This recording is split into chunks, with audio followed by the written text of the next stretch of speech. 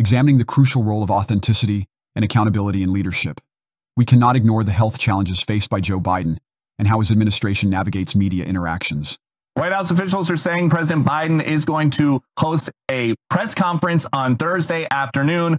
All that they'll tell us is that it's going to be more than the traditional 2 questions when foreign leaders are in town.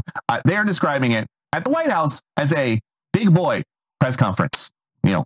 A big boy press conference seems to imply that he's going to take more than just a couple of questions. And the pressure would be on him because it would only be him answering.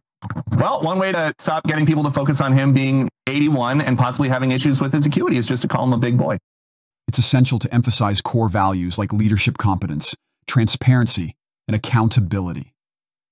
Questions naturally arise about the administration's approach to Joe Biden's health concerns and the potential impact on his capacity to lead effectively. The emotional weight of these issues underscores the importance of trust and clarity in our leaders.